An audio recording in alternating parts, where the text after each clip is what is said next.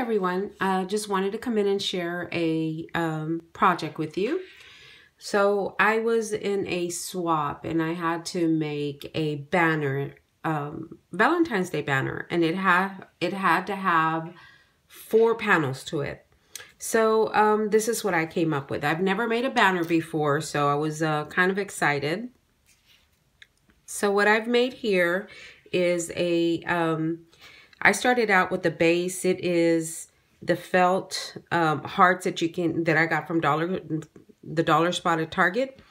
So on these, all I did was I ran some ribbon, and this little ribbon I got at Dollar General during Christmas time, and I just didn't use it, but I thought it fit nicely in here and added more to the panels. So I got a small bouquet of flowers at Michael's, and I put flowers all the way around. If you can see that, it's kind of hard with the light.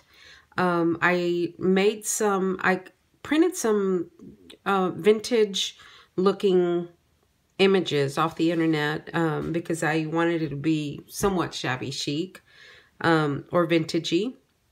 So I cut them out and I glued it to, and I did use hot glue to glue these down because of the felt. So I did use a base at the bottom, and that is a paper collection from, where did I get that? I got it at Hobby Lobby. It is the Vintage Valentine collection. It was the 6x6 paper pad. So all of them do have a base, a heart base at the bottom.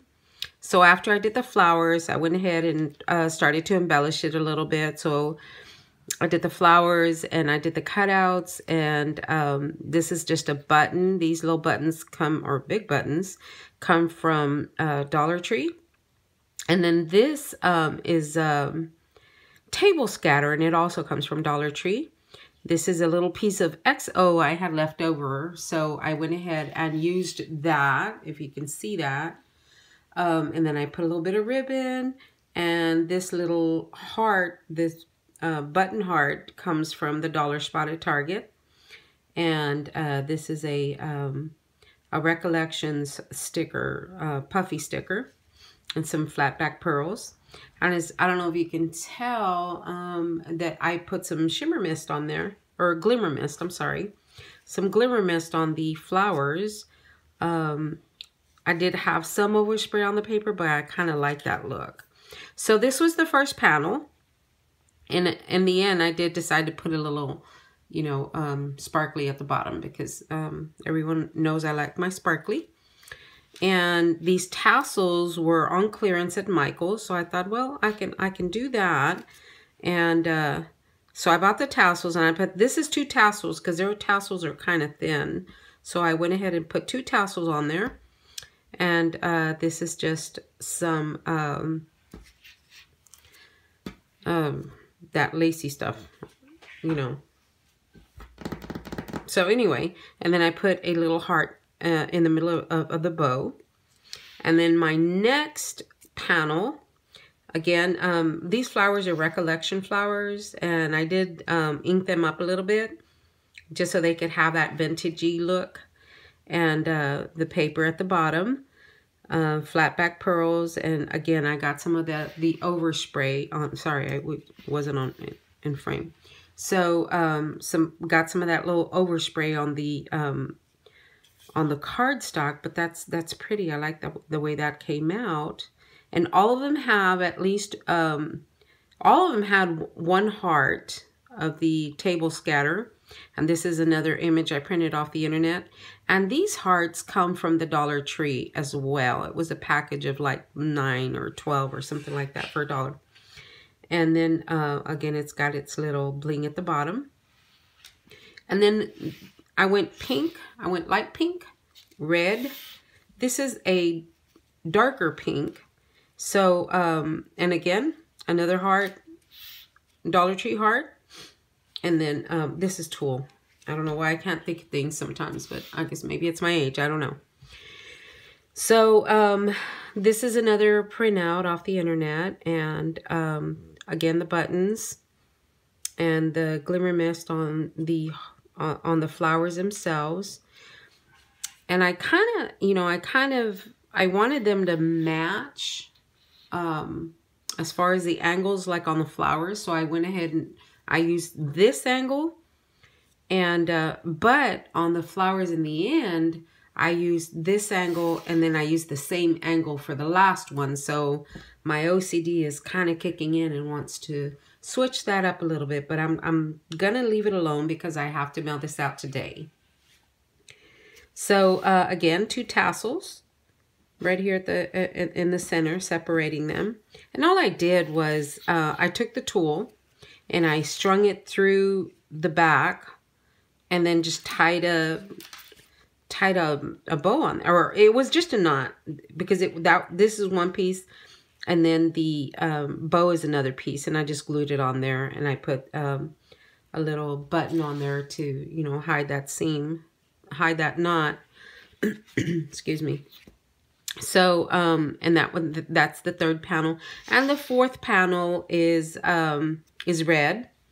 And again, you know, my printer wasn't printing that great, but I kind of like the way it looked, just because it looks even older that way, even more vintage. So anyway, and here are the flowers going the same way, the same direction as the first panel, and that's the OCD kind of kicking in. I should have had them facing this way, but like I said, I have to leave it alone. And I put another bow on this side, the X's and O's above the little button that I got at Target. It was a little vial of buttons. And I did forget to tell you that I did ink up the paper at the bottom, because I thought more of it was going to show through, but, you know, which is okay. But I did ink it up a little bit.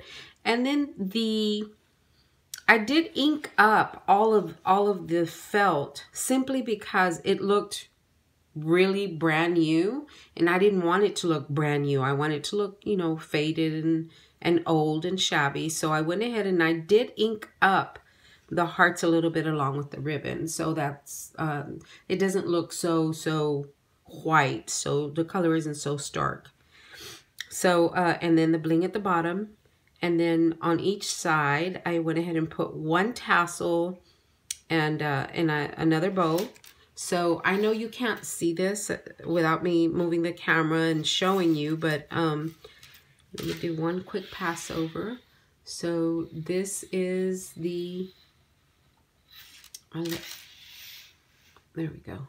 This is my my Valentine's Day banner. And I kind of, you know, I didn't want to put a whole lot of Valentine. I didn't want to put love on there, because, you know, it's my hope that, you know, if the person receiving this really likes it, you know, maybe she wants to have it up, you know, longer than Valentine's, or maybe it goes with her decor or something like that. So I hope that that she likes it, because I really did.